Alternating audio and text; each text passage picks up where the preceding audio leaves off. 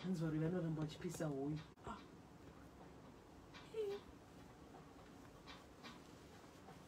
Hanzi imhosva here kuti mbuya wangu anofarira zvavo mhuka nhasi vanga vachitoita sezizi.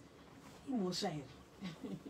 Let's get into teenism.com. This is a part of the show where we discuss hot issues to do with teenagers and parenting with Coach Tafadzwa. Coach Tafadzwa is a coach for teenagers, and today our topic, how to build confidence, how to build your child's confidence. We're also live on Facebook. You can join the conversation there as well. Coach, good morning. Good morning. How are you doing? I'm good. How are you doing?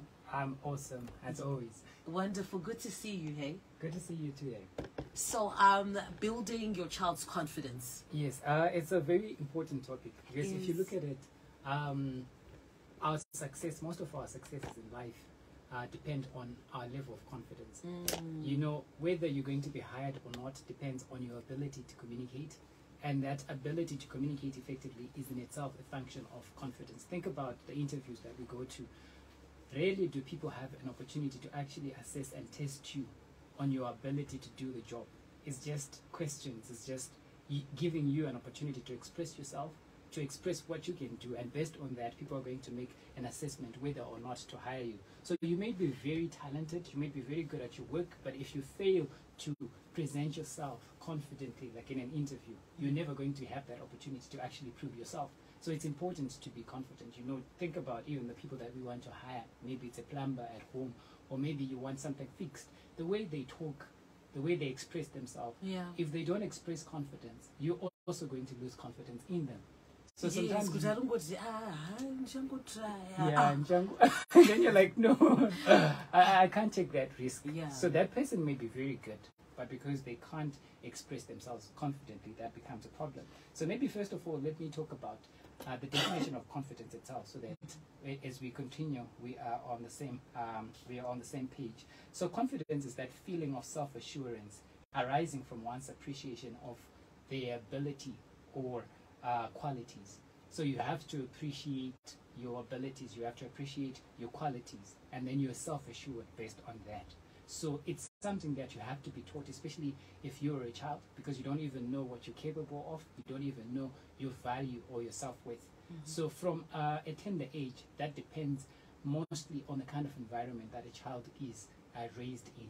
So I'm sure a lot of people can agree with me that we actually know that certain children from certain areas are confident, more confident than others, or certain children from a certain school are more confident than others, and that has nothing to do with their natural abilities, but it has everything to do with the way they're nurtured, the way that they are groomed. So I'll talk about some points here, what parents can do to actually build their children's confidence. And the first thing that I'll talk about is positive reinforcement, which is basically noticing and mentioning or praising the good qualities in a child. So when a child does something good, you notice it, you mention it, you praise it. I don't know if you've realized this, even with little children. Maybe they are on the dance floor and they're just dancing, and then you start praising that dance. You're like, oh, and all that.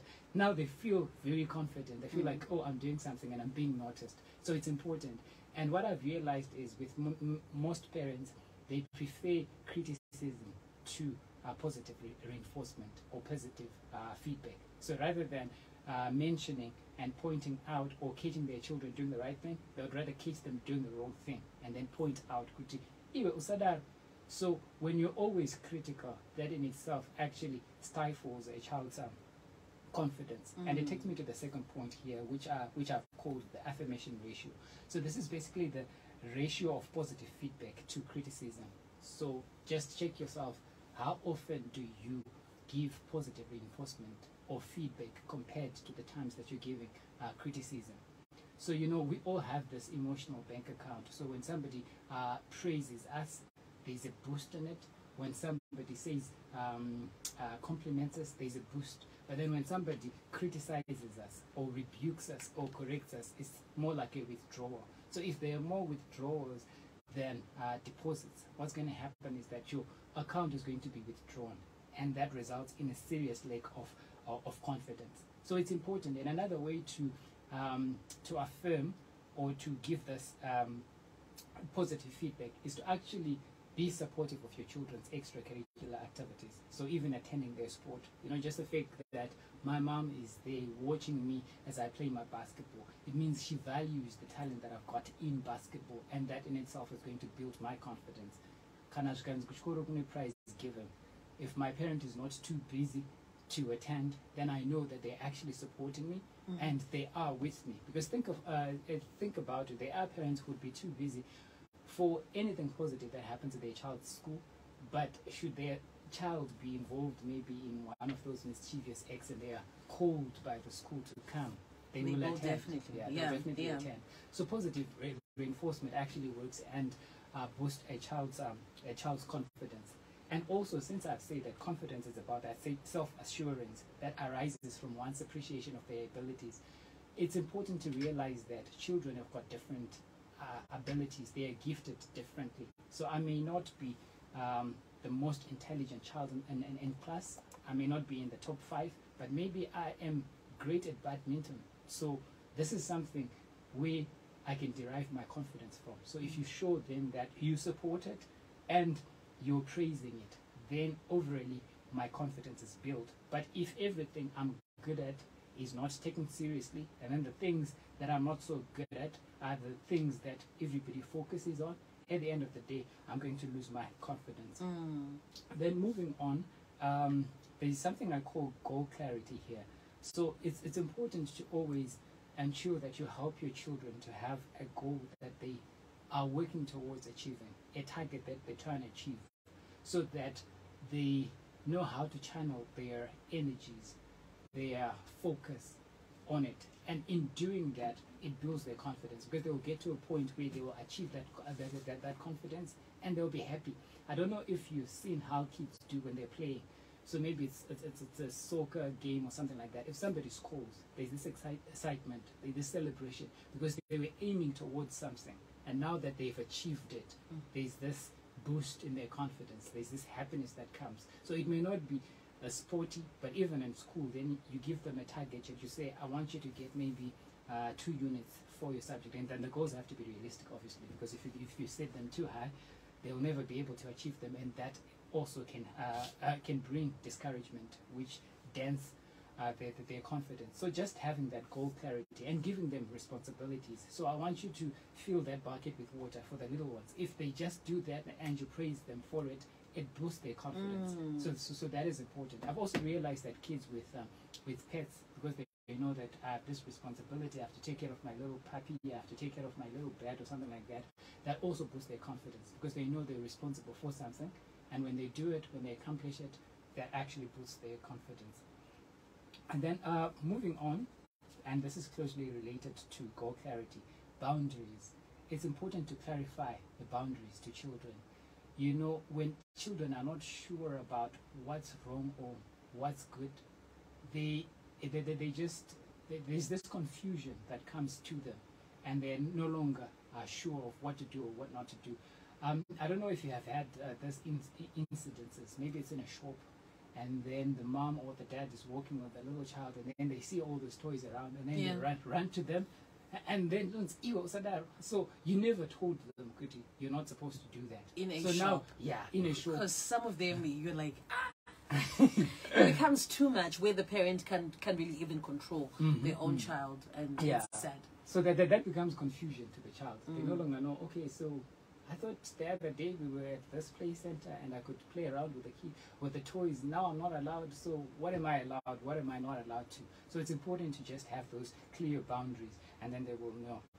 And then moving on, here there's something that I call the 3 A's, and that's affection, attention, and acceptance. So I'll start with affection, attention, and acceptance. Okay. So I'll start with affection. So this is just expressing love. You know, the I love yous, the hugs, and all that. You know, there are parents who find it very difficult to just express that affection, just to hug their child, like just to say I love you. I think for parents like of our generation, it's so important, guys, to be able to do that with the kids. You know, to yeah, to be affectionate towards them. Yeah, it is. Yeah, as simple as that. You know. Can I start an parent and you're not supposed to. Yeah. Yeah. Then the next thing is acceptance. This is just accepting the fact that your child is unique and children are different. You know, there's this temptation to compare and say, but you really should understand that children are different, and then you should accept your child. And then I think comparison as a motivation doesn't work. Yeah, it doesn't. It doesn't work. But then sometimes parents, you know, they think what it works. Yeah. But then, if you really want to see how that doesn't work, listen to your kids comparing you to other parents. No, man. That's when you see, no, this is not right. Because my parents say,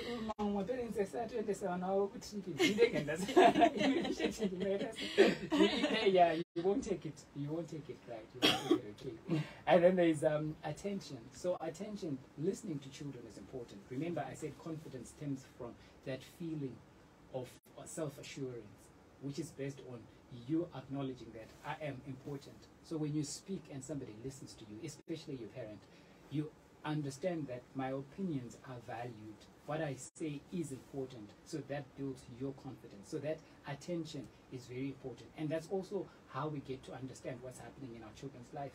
You know, sometimes a child may be experiencing bullying or something like that, but because we're not paying attention, we will not be able to tell. We will not be able to actually see it. And then that becomes a problem.